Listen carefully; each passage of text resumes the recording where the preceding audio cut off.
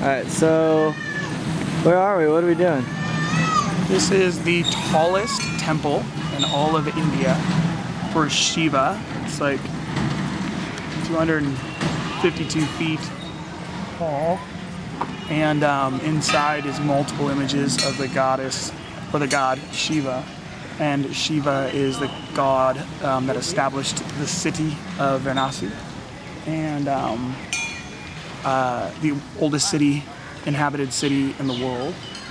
5,000 years old is this city. It's kind of just nuts. I think it's just crazy. I guess I'm walking through there singing and wondering, like, what does love look like to, because you're not just in a city that is mostly Hindu, you're in like the birthplace of like Hinduism, so you're kind of in a different realm, and I really am processing what love looks like.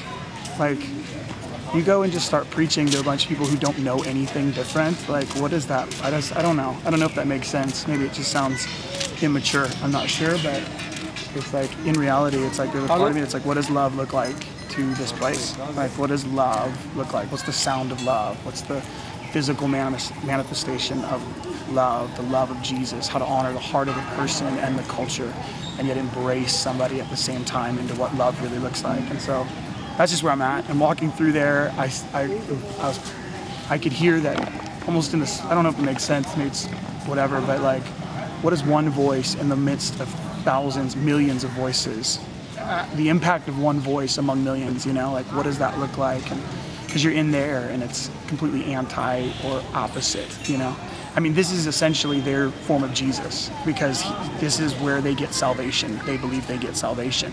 Like, this is where they get forgiven of their sins at the Ganges River, and to this God, like, this is their version of Jesus in their religion, where salvation and welfare of humanity comes from and all those things. So it's like, it's just that, it's like the polar opposite. So what does love look like, and introducing them to a man named Jesus look like in this culture and in this place?